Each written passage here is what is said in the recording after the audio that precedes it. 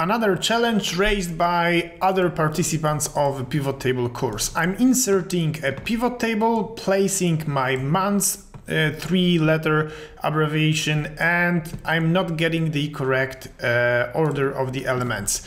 You can of course sort the data manually by placing, for example, January on the top of the list, but maybe if you insert a slicer, you will see that you don't have this option right now, and it's going to be hard to enforce this order.